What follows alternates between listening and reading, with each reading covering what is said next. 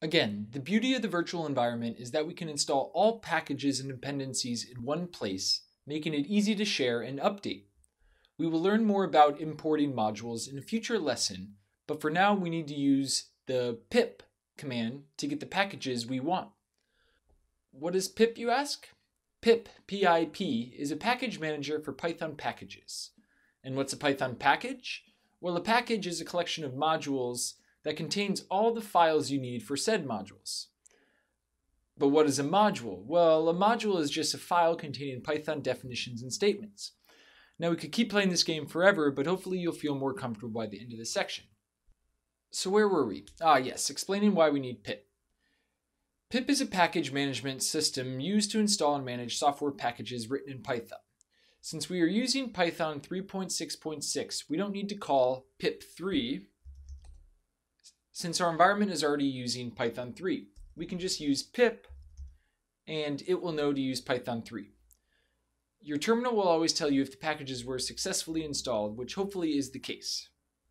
Now let's first activate our virtual environment, again running source venv bin activate in our current working directory. And we see that it's active. And now we can install all of our packages, which will be contained within this virtual environment. Downloading a package is very easy with pip.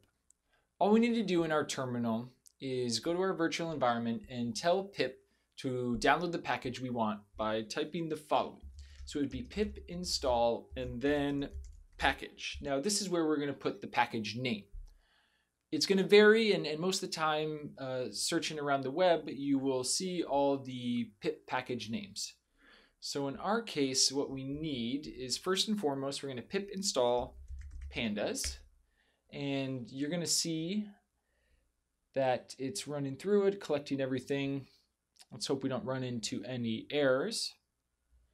But pandas is what we're going to primarily focus on in this class. After that, we're going to pip install Jupyter.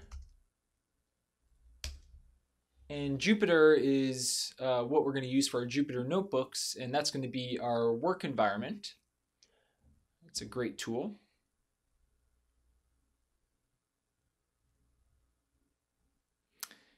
And the next two packages we are going to get are pip install sklearn, and this is scikit-learn, which is used frequently for data analysis and more specifically machine learning. And then we're going to pip install scipy, which is also one that's often used. Looks like, it was already installed through one of the other packages. Let's pip install matplotlib. Now this is going to be used for plotting. We won't be doing a ton of this, but in one section we will highlight it.